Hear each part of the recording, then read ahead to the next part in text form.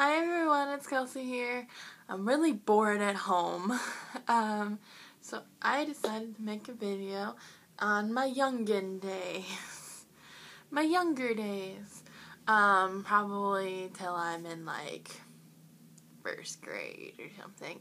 And then I'll do first grade to fifth grade, and then I'll do fifth grade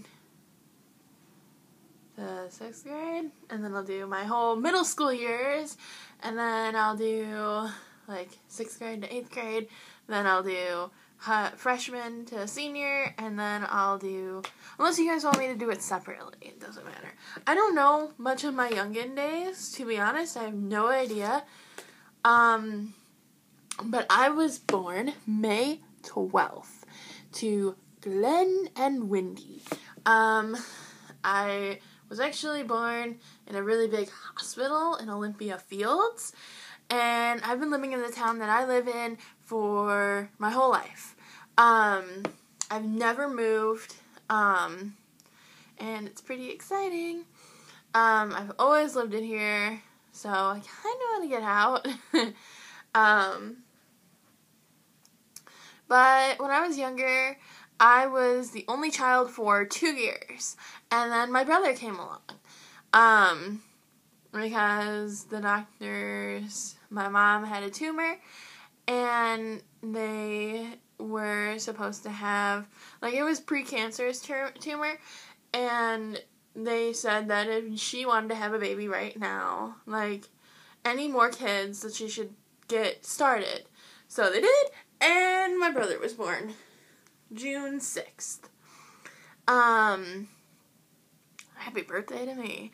But I don't really remember, like, up until my brother was born. My mom always told me stories about how I was embarrassing and stuff. I was a very outspoken baby.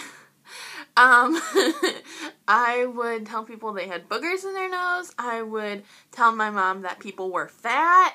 And I was a mall baby.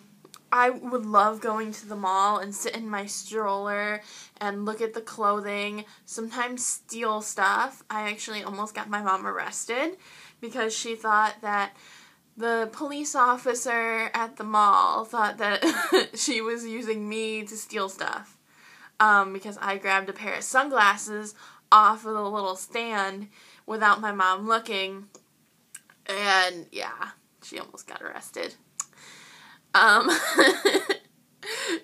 Yeah, I've gotten my mom in quite a bit of trouble. But skipping to when my brother was born, I was 4 years old at the time, so I was used to being an only child. Oh wait, no, I was 2 years old, sorry. 2 years old, that's when my brother was 2, whoops. But yeah, I was used to being an only child, and I was excited that there was a baby growing in my mom's tummy until he came home. And maybe I wanted a girl, like I wanted a sister, but I was really pissed off for about, like, I think it was till I was 4, maybe not even, but my mom then decided, because I would hit him, I would purposely just take things away from him, just because I said they were mine, even though they weren't mine. I was really mean. But I think it was until my mom got me my baby doll. My baby alive baby doll, which is awesome. It peed, it pooped, and it took its bottle, and it would cry, and it was just fabulous. I remember having it, actually. It was the greatest thing I ever saw. Like, I loved it. I carried it around everywhere. And so then my mom, she was like, okay, you're gonna feed your baby like I'm feeding Michael. And then I kind of got used to my brother being along, being, here for the ride and enjoying life. I do remember, though, I loved Barney. I loved the Wiggles. Not much the Wiggles, but, like, I don't know. I And as I kind of grew up, I loved Barbies. They were my favorite toy to play with. Yeah, I feel like I can't really remember anything. I lived on the same, like, I moved 4 times in my lifetime now. Once when I was little and my mom got pregnant, I moved to a bigger house instead of an apartment. Because it was a 2-bedroom apartment, and I was able to live in there, and then my mom got pregnant, and so then they moved to a bigger house, and actually, there is another story. So my mom got me into watching TV when I was little because I wanted light in my room a lot of the time because I've always been scared of the dark. Actually, to be honest, I am still scared of the dark. I can't sleep without a TV, music, something on. But there was like this window that I had in my room. It would open like that, and I could look down into the playroom, which actually my playroom me and my brother's playroom had a TV, and it would be easy to get down there, and not easy to climb over the thing, but I would go out of my room, down the stairs to the playroom, get a chair, put on the TV, run back upstairs before my mom would catch me, which she caught me a lot, and she would be like, okay, get back upstairs, and go to bed, and I would open the shutters, and then I would watch TV and fall asleep. That's what I would do. Every night, I would go downstairs, or I'd make my mom, because my mom kind of got used to it, like, okay, you want the TV on, let me do it for you.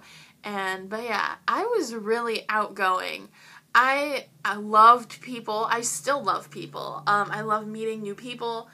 I may be a little shy at times, but, once I kind of get to know them a little bit more, I'm outgoing as heck. Like, I will be crazy and sometimes a little naughty, but, but yeah, definitely, I was so outgoing. Actually, a lot of people warned my mom that if I kept acting like this, I would easily get kidnapped. Because I would literally, in the mall, I would say, hi! Hi! I would just wave hi to everyone and say hi. It was the greatest thing. I'll have to show you little baby pictures. They're adorable. I loved myself when I was a little kid. But yeah. Well, actually, I could probably show you kindergarten. I'd have to go get it. Which is over here. Because I have all my photographs. Yeah. I have all the way through maybe 8th grade, I think. But I have photos. Oh my goodness, I'm so ugly. I'm a little ugly. 2009. Wow, okay. But here is my kindergarten. I was so cute. That was my kindergarten photo. Oh man, I was so freaking adorable. Oh shoot, I don't know how my mom had these. Looking through these, I remember all of these. 1st grade, I loved my ponytail and a half ponytail. I loved my hair in a half ponytail. Never learned to smile very well. That was the one weakness of mine. I never could smile unless someone made me laugh. I'll show you. Oh, yep, see? Never changed. Still in my half ponytail. I think one of these I get actually, like, I got into the braids. I can't remember what grade I was. Oh, here it is. My 3rd grade. Loved braids. Always had my mom do braids for me. Always had my mom do braids for my little thing. I'll just show you up to 5th grade and I'll talk about it. Oh, half ponytail again. And I was a cutie. And then 5th grade, I looked ugly as hell. I loved the little necklace. I do remember getting that shirt It was actually I thought it was the coolest freaking thing. Because the necklace would be attached to the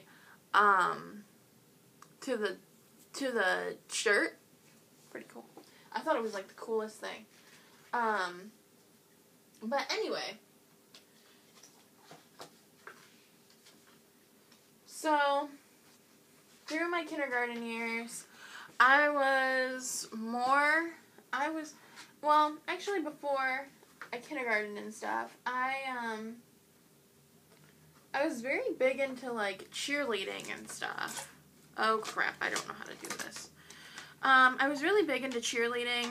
I did gymnastics for a couple of years. But then they put me on the rings when I was like 2, and I was maybe like this tall, and they put me on the rings, which is basically like 6 feet off the ground. And my mom said, hell no, get my daughter down, we're leaving. And so then I didn't know what to do. I tried ballet, but I couldn't do it because I wanted to do my own little thing. I would do like my little dance moves without doing the little dee. So my mom took me out of ballet. I'm gonna scoot up closer. So then I found cheerleading. Cheerleading was like my favorite thing for so many years. I actually did it kindergarten, skipped first grade because I missed the deadline or I didn't want to do it. 2nd, 3rd, 4th, 5th, I did it. And actually I did it till I was in 8th grade. But yeah, I remember I always had my little spider. I had my spider, which is my hair piece, that I had to put my hair in a ponytail. I would put it in a high ponytail, and then it would attach to my hair, so it would be like fake hair. But yeah, I remember it so distinctly. My mom hated putting it on me. She hated it so much. And I remember you always had to have your nails clean. You always had to have them like clear. You could never have nail polish. Always had them short. Yeah, I was crazy. I remember cheerleading so much. But yeah, I actually loved it. Even though I couldn't do the split, like I couldn't do the splits, I couldn't do cartwheels, I couldn't do handstands. I couldn't do any of those tricks that like other girls could do. Because I was kind of chubby. I was chubby and tall. That was the thing. Don't understand it. So I couldn't really flip myself over. Even though so many years they tried to get me to do stuff. I was a lot of the back spotter, which if you don't know what cheerleading positions are, and you don't know what a back spotter is, or any kind of, well, basically there's the 2 people, I can't remember their names now, because I was never one of them, but they lift the girl up, like this, I can't remember, and the girl that's actually going up is a flyer, and then the back spotter is basically behind her. And you have to hold her little waist, and you help pull her up. And especially when you get higher, and they are holding her by her ankles, they hold her like this, but you have to hold her by her ankles because you can't get her waist. And it was so fun. And I remember the one time the flyer, well actually it was the spotters, that's what they're called. The spotters. They, like, let go of her for some reason. And I had to catch her because that is my job. If she falls, I have to catch her. If she goes backward, anyway. And, because if she goes forward, then the front spotter has to catch her. But she went backward, and I had to catch her, and she landed right on my nose, and I broke my nose. And I was scared to be a back spotter, and then my mom was like, well, this doesn't happen all the time, you know, you did a really good thing, and my coach actually made me do back spotting again before I could be totally afraid of it, and I never would do it again, because I was like the best on the team. It was amazing. So yeah, that's pretty much all that I remember at the moment. Just because my life really revolved around cheerleading and stuff like that. But, well, my disability never came in, so never mind. My disability never really came in until I was, like, in 6th grade. But actually, I do remember another thing.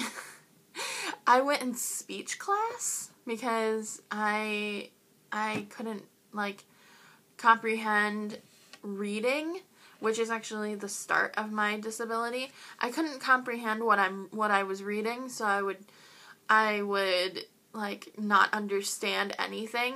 Like I understood like words, but I never understood the story as a whole. Like, you know, they would tell me to read a page, and I would be like, okay. I'd read the page, like Sally went to the park and she had fun, and then her mom came and told her that she needed to go home, and then, I don't know, I'm making up a story. But I wouldn't remember, or I couldn't comprehend, and if, like, the teacher asked me